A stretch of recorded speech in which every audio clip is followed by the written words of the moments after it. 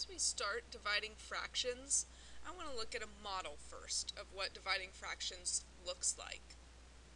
So I have my first problem. I have 1/2 divided by 1/8. And you can see that my model has 1/2. Before I start working with this model, let's go ahead and look at a model of whole number division. So in this problem, I have 12 divided by 3. We know from our experience with division that this answer is going to be 4, but let's look at why the answer is 4. Remember with division, I can interpret this problem two different ways. I can either interpret this problem as a question that's asking me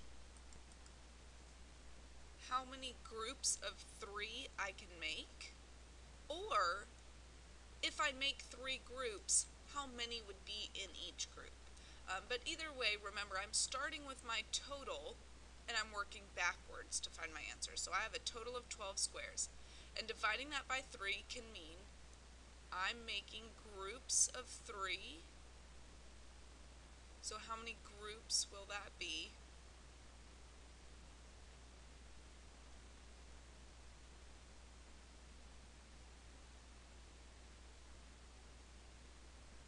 So we can see here, after making groups of 3, I have 1, 2, 3, 4 groups. The other way to interpret this would be, if I make 3 groups, how many will be in each group? So I'm just going to make 3 big groups of even size. And in those 3 groups, I have 1, 2, 3, 4 things in each group. When we're dealing with fractions, it's normally easier to think about it the first way. I know the size of my group, so how many groups is that going to equal? So as we look at 1/2 divided by 1/8 again, let's be thinking that my group size is going to be 1/8, so that will be represented by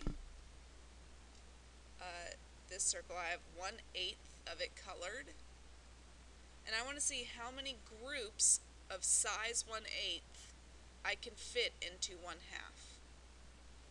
So if I line this up,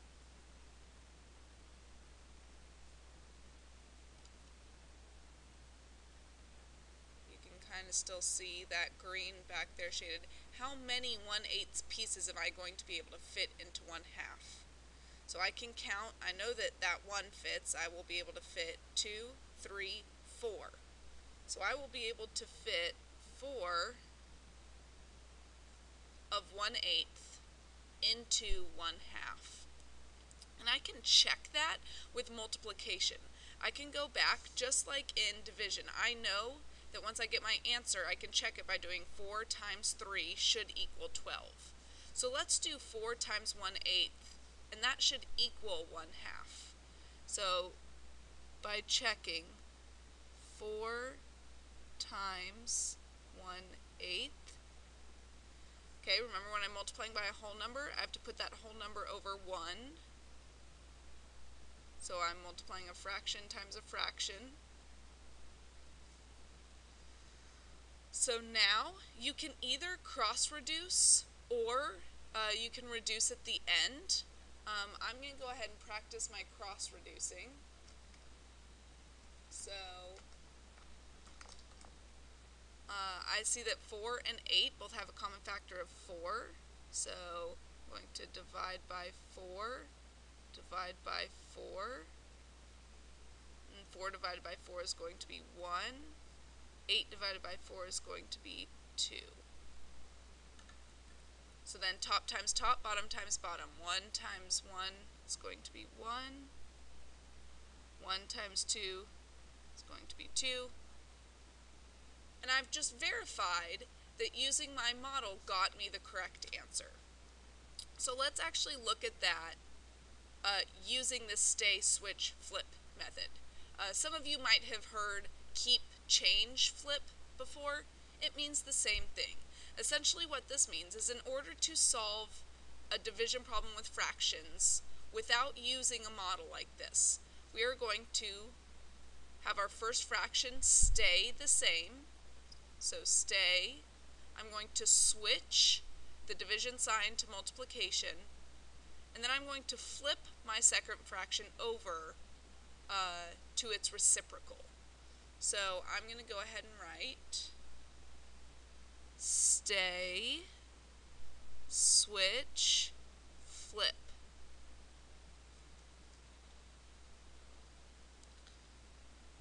So now my fractions have stayed, my sign switched, my second fraction flipped. And now I just multiply like normal. Again, I can either choose to cross-reduce or I can simplify at the end. I'm going to go ahead and simplify at the end this time. 1 times 8 is going to be 8. 2 times 1 is going to be 2. I can see that I can divide both of them by 4. Oh, I'm sorry, I can divide each by 2.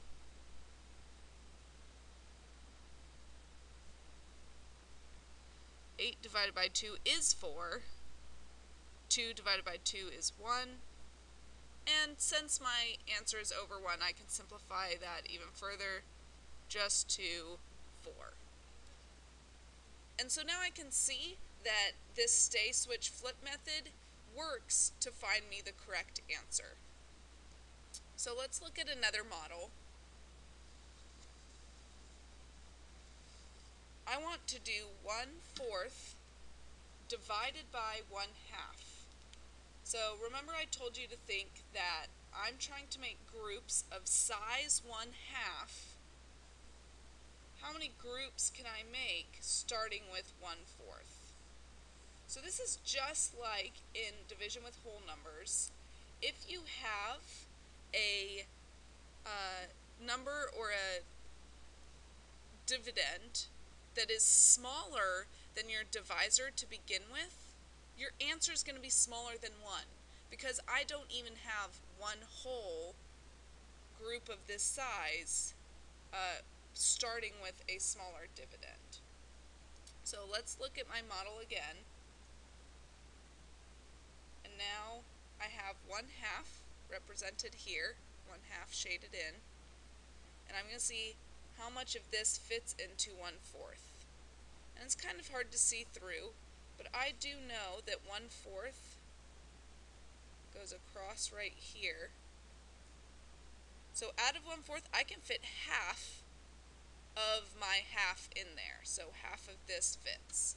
So I will check both with multiplication and with the stay, switch, flip method, but I could see that I can only fit half of my group into 1/4. So checking by multiplication, 1/2 times 1/2. There's nothing to simplify there, so 1 times 1 is 1, 2 times 2 is 4, and I can verify that 1/2 times 1/2 equals 1/4. Okay, so let's look at that. Down here again, I'm going to stay, switch, flip. My first fraction stays, my sign switches, and my second fraction flips.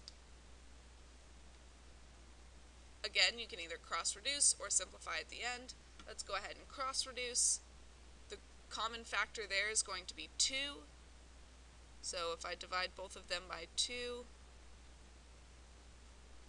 and then multiply, 1 times 1 is 1, 2 times 1 is 2, and I did indeed get 1/2 as my answer. So let's look at a couple more problems. All of these have either a whole number or a mixed number or both. So I have this note.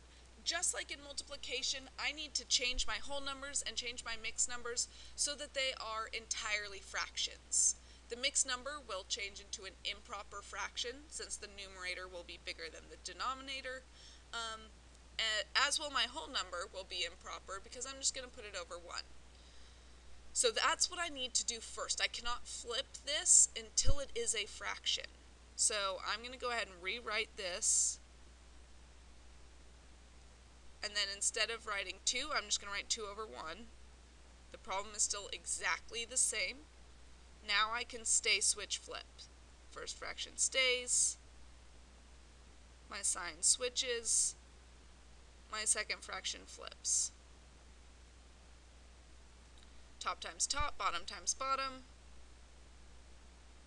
And my result is 1/10. With mixed numbers, remember that I'm figuring out the total number of pieces I have if I divide all of these whole numbers into fourths as well. So 3 times 4 is going to be 12. I know that I have 12 pieces in these whole numbers plus my 1 extra. So 12 plus 1 is 13 over 4. And the rest of my problem is all in fraction form, so I'm just going to copy that as is. And now I can stay, switch, flip. Stay, switch, flip. I'm going to go ahead and simplify, especially since I have a large prime number here. I'm going to simplify everything else. So both of these are divisible by 2. And now top times top, bottom times bottom. 13 times 1 is 13. 2 times 1 is 2. Now I need to change this from an improper fraction to a mixed number. So how many whole times, or how many wholes can I make of 2 pieces going into 13? It's going to be 6 wholes. 6 times 2 is 12, which means I have 1 left over. So 6 and 1/2.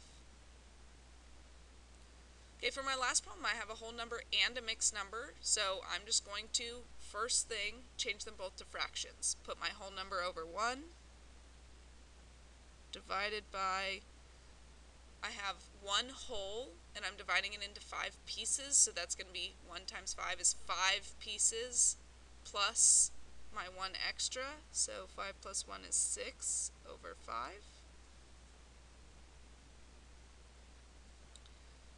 And I'm going to stay, switch, flip. First fraction stays. Sign switches. Second fraction flips.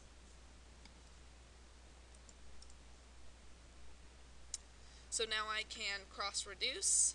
6 and 6, remember whenever you have the same number, you can just divide them both by that number. So divide both of these by 6. Top times top, bottom times bottom. 1 times 5 is 5. 1 times 1 is 1.